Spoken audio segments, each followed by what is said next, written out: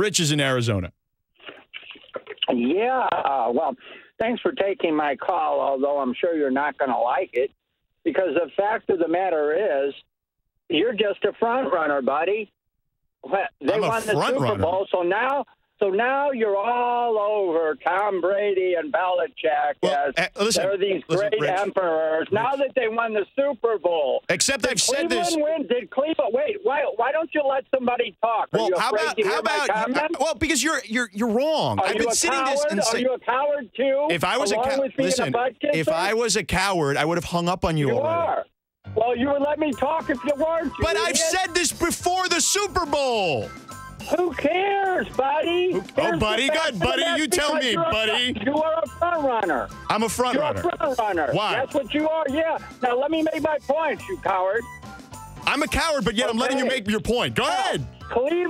Did Cleveland win the AFC championship with deflated footballs? No. The Patriots did. The Atlanta Falcons were in the NFC title game 2 years ago. Were they pumping crowd noise in back then? Maybe. So what? They're not in it this year. The Patriots are. That's why we're talking about them, idiot. But the logic is that they've been deflating footballs for how long, right? Well, what's the logic behind the Atlanta Falcons that nobody cares? They were in the NFC title game, and I'm the idiot? I mean, seriously? Dude, you're off your rocker. You're probably retired somewhere in Arizona. I get it. Enjoy the spa and the cactus and the nice weather, and that's it. Put some of those hot stones on your back when you're getting the massage. It's all good. But seriously, like what?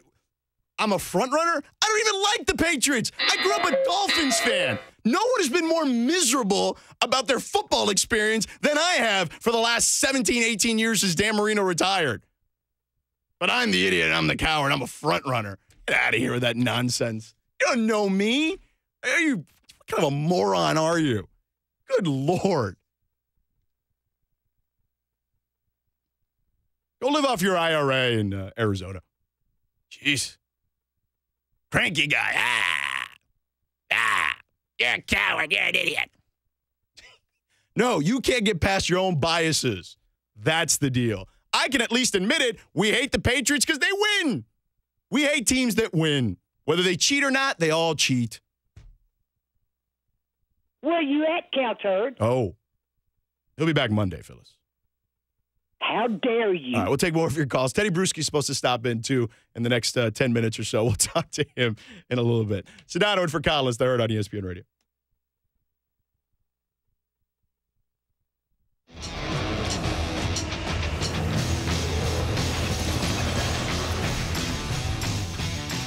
In sports radio, here's how it works. In Los Angeles, when the teams stink, sports radio ratings go into the tank. Nobody cares. They disengage. In New York, teams stink. Ratings go up. People are angry. They call. They complain. I don't know why. Pete Carroll is lucky he coaches in Seattle. Pete Carroll got run out of New England, run out of New York. If he was coaching a New York team, a Philadelphia team, a Boston team with that play call, he would get destroyed for 6 months. Darrell Bevell, the offensive coordinator, would be fired. It would be outrageous. In Seattle, they're like, that hurt. 10 years from now, my tummy's still going to ache. They're like, that kind of burns in my soul. Nothing against Pete Carroll, but he has been on a luxury ride for a couple of years. He left USC, program was a mess. Went to Seattle, they had like 3-4 quarterbacks, wasn't working. He got Russell Wilson, now he doesn't lose much. And I got to tell you, Pete Carroll, he's lucky he lost, quote, out there, out in the mountains on the coast. Because you watched that game last night, wow. Wow, New England is spectacularly coached. Wow.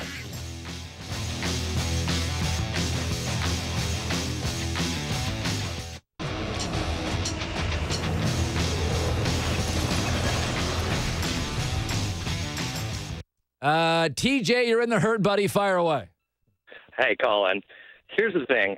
I'm looking at my wife right now. I got a bowl full of hummus and a cocktail in my hand. My buddies came over for recruiting. All right, and she's looking at me like, this could be the end of this. I'm wondering if this was the part of your first marriage where it went wrong or if it's something else. Oh, God, there was a lot of No. You know, I'm really good at departmentalizing things, TJ. So there is wife time, and there is romance time, and there is, hey, what about that defensive back from Canton, Ohio? So I compartmentalize, and my wife gives me like, here, you get an hour. Do this. Today, buddy, is your day, TJ.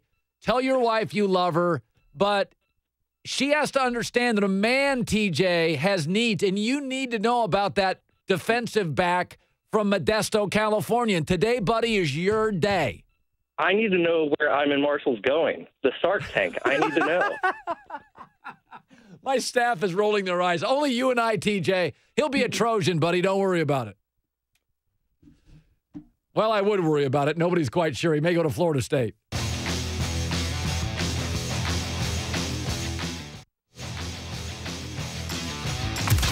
Herd on ESPN Radio is presented by Progressive Insurance.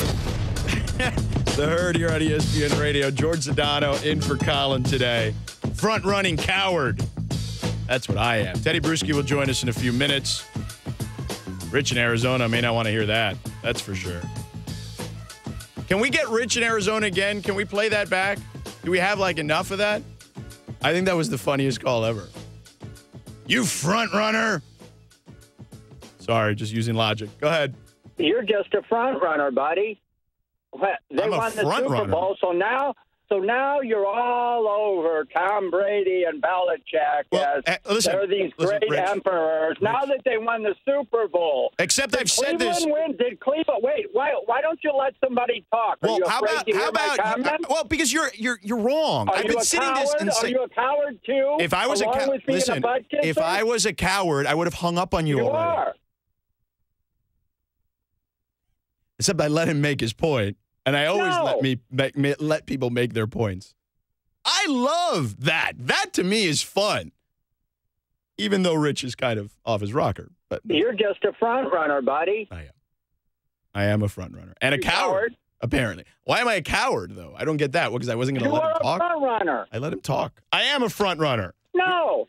We got a new Phyllis here, basically. That's what this is. At first, we thought he was saying you're like Cowherd. Right. No, he definitely didn't mean that. Why don't you let somebody talk? I think we let him talk too much. I think he hurt everybody's ears. No. Mike is in Arizona as well. Mike, what would you say for your buddy? Today? Just wanted to call and apologize for that idiot from Arizona. We all don't feel like that, and that's how we end up with Republican governors and people on the street who can't drive. My God, is that guy deluded? Listen, man. I think the old guy just had he's upset, and he had he had a hot take. And he really didn't have anything to say, though. Like, that was the other thing. Like, thank you for the call. He had plenty to say. You're a front runner and a coward. Right. Like, what was his point? So when I brought up that you're a front runner, buddy. You're a front runner.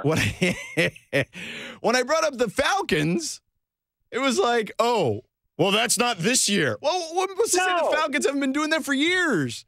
Nobody cares about the Falcons pumping in crowd noise. You're just a front runner, buddy. We made 2 weeks of shows worth about deflated footballs. The dumbest story ever. You coward. Teddy Bruschi's in here. He's laughing already. He's laughing already. Are we on air right now? We are on air right now. You got an earpiece in? I want him to hear this. I want him to hear Rich in Arizona. Plug him in. What's wrong with Rich in Arizona? He's mad at me because I just said that we just need to come clean and admit that we hated the Patriots, and it was personal. And Rich, you don't like the Patriots? No. All right, what you got for me, man? You're just a front runner, buddy. They won the Super Bowl, so now you're all over Tom Brady and Belichick they're these great emperors. Rich. Now that they won the Super Bowl. Except I've said this. Did Cleveland wait? Why don't you let somebody talk? Well, how about well, because you're wrong. I've been sitting this and saying, are you a coward too? If I was if I was a coward, I would have hung up on you already. Are. That was my exchange with Rich. Okay. I'm wrong, and I'm a coward, and I'm a front runner because I said that we made this story before when Deflategate first came out. I was actually in for Colin, who was sick, and I said, this is the dumbest story I've ever come across, and this is going to become really huge, and it's silly. And so I've just kind of made my point today by we've got a Browns scandal with TextGate and the Atlanta Falcons scandal, allegedly, I'm using finger quotes, with the crowd pumping crowd noise in. Nobody cares. Has that been given a gate name? Crowd gate, like that? maybe noise gate. Speaker gate. So that's kind of my thing. Like, it's just like, it kind of proves my point from a couple of weeks ago when I was in for Colin that this is such a silly story and it's all personal. It's just you don't like New England because they win. Well, it's a lot of criticism they took in the last couple of weeks. I'll agree with that. I mean, I'm glad that you guys told me that was a recording too, because I thought he was calling me a front runner. You were ready to go at it. What am I? I'm a front runner now. You're like, I won some Super Bowls. I just You walked are in a front runner. I just walked in the studio. Sure. I mean, if you want, I think Tom and Bill and Mr. Kraft, I mean, they did what they had to do to try to simmer down everybody and try to be as transparent as they possibly could be in terms of, because it was the Patriots, because it was, this is a very highly successful team. And of course it's going to get more attention than, the Browns or the Falcons or something like that. But that's got to be my only explanation there. Do you got time to stick around? Sure. Because yeah, sure. we're up against a break. The suits are going to get mad at me because I went along with Rich. Okay. So fighting with Rich went long. So I want to get a full segment in with you. All right, Teddy Bruschi, we'll talk some actual football. How about that? No. Come on, Rich. I want to talk actual football. You coward. Come on, Rich. Stop. No. Done with you.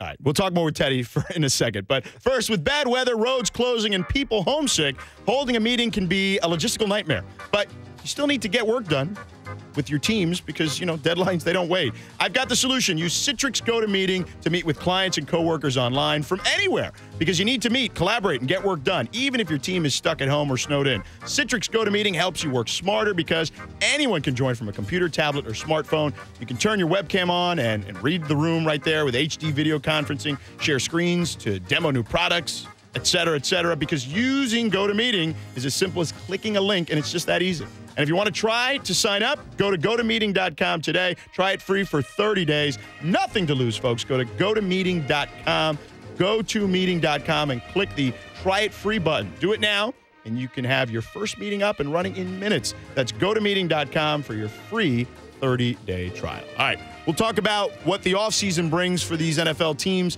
with Teddy Bruschi next. It's The Herd. George Sedano in for Colin on ESPN Radio. You're just a front runner, buddy.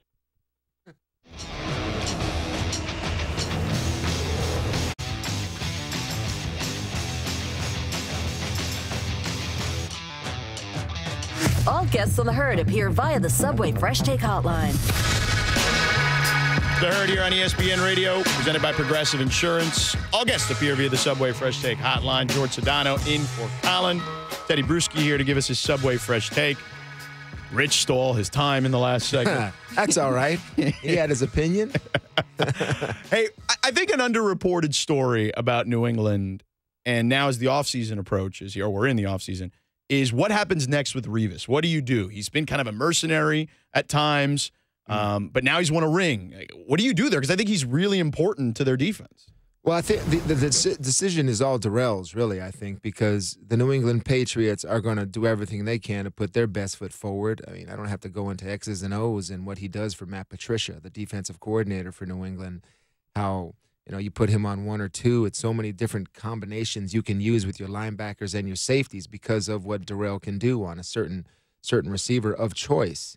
But I think winning a championship can be a good thing or a bad thing, the way that Darrell views it. I mean, it can be a good thing depending on which side you're on, okay? I mean, here's just the couple cool schools of thought is that I've got my championship, now I move on and try to get and maximize my value. That's one. Or it's I've got my championship and, man, it feels good, and I want another one. And so I'm going to stay and take a little bit less than I would out there. But I really do think it's going to cost the Patriots if they decide to keep Revis, and that's a decision that they'll have to make. Obviously, Seattle, on the flip side, they're going to have to pay Russell Wilson, and reports are that they're willing to pay Marshawn Lynch, at least on a short-term deal, and make him the highest-paid running back or in that close to that category. What do you do with Russell Wilson, though, as far as the salary is concerned? Like, Do you give him one of those Kaepernick deals where you just kind of go as you every couple of years, like you kind of revisit it?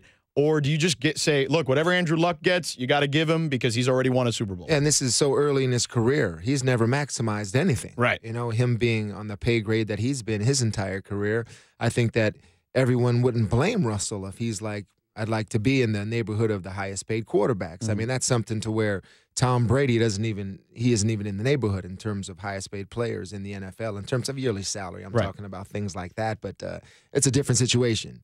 When you have 4 rings in your back pocket and you're 14, 15, 16 seasons, you start thinking bigger picture more. Mm-hmm. Russell Wilson's a very mature individual. I mean, maybe he's starting to think big picture right now and realize if he made somewhat of a sacrifice for his teammates, maybe they'd use it to make the team better.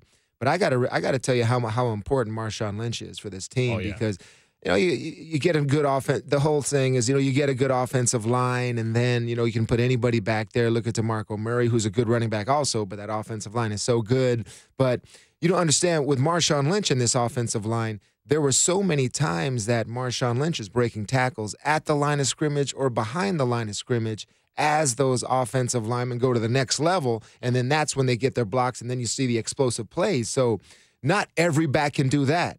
Because I know Coach Belichick would always say, running backs, anyone can get to the hole. It's what you do once you get there. You're always going to have to break a tackle in this league, and if you can't do that, that's going to be a problem. And Marshawn Lynch, in terms of yards after contact, he's the best in the league. So that's where they have to look at, because the offensive line isn't in the neighborhood of Dallas, if you ask me. Right. This is one where you need a back that's going to have to defeat people in terms of breaking tackles. You mentioned Dallas. How important is it for them to re-sign DeMarco Murray? The reported offer was like 4 for $16 or something like that. Do you think that they can replace that production? Because it is the most interchangeable position in the sport. Well, I think number one, Dez Bryant also. I think number one should be Dez Bryant. I'll give you a quick little example. On that slant pass in the Super Bowl, that little rub route, if that's Dez Bryant running that route, do you think he gets through and catches that ball? Yeah. So, that's where it is. Those type of receivers, those are the guys you want to keep on your team, and your offensive line. Bryant also. I think number one should be Dez Bryant. I'll give you a quick little example. On that slant pass in the Super Bowl, that little rub route, if that's Dez Bryant running that route, do you think he gets through and catches that ball? Yeah. So, that's where it is. Those type of receivers, those are the guys you want to keep on your team, and your offensive line. In Dallas, you already have, I feel, the best offensive line in the NFL. So if you downgrade a little bit at the running back position and keep Dez Bryant, obviously I think that's the way they're looking too. Who's the team that can challenge Seattle and New England? Who's the team, if you could pick one right now? I know obviously we got to go through a draft and an offseason, but who do you think is the closest to challenging them in their I think it's Baltimore. Yeah. And I don't think I have to really think about it a lot. Baltimore is a team that they've got a couple young players along the offensive and defensive line. Brandon Williams, a defensive line there. They've got some young players coming up too. Mosley had a great season. So they shore up that secondary back there. Flacco, if he doesn't wait till January, they call I heard Terrell Suggs calling him January Joe. I'd rather call him regular season Joe, something like that the entire time. But I think Baltimore is a really serious contender next year. Teddy Bruschi, ESPN NFL analyst. Thanks for sticking around through Rich in the commercial. Yeah, that was funny to watch. Funny to hear, fellas. That's all right. Thanks. No problem. Teddy Bruschi with us here, giving us his Subway fresh take. All right, time for 2 for the road. Well, it's 1 for the money, 2 for the road. 2 for the road in the herd. All right, I got a couple here. I know the guys here on this show are kind of Game of Thrones geeks, right? Is it just you, John, or Stanzik too? Stanzik also. I'm a huge one, though. Game of Thrones, there's going to be a themed restaurant opened in London. So are you guys booking your trip already? Is that how that's going to work? See, this is John Wood. I wouldn't. You don't care. Yeah. I watch. I caught up. You just want to go to the Garden and watch the Knicks. Yeah. Whenever they're good again. See, John, you'd actually go to London to this themed restaurant? Absolutely. I've got 2 words for you. Medieval times. You've already been to that restaurant. You know what I mean? You've already been to this restaurant. The only difference is it's actually themed around the show. That's it. But you've been to medieval times. You've been to this restaurant before.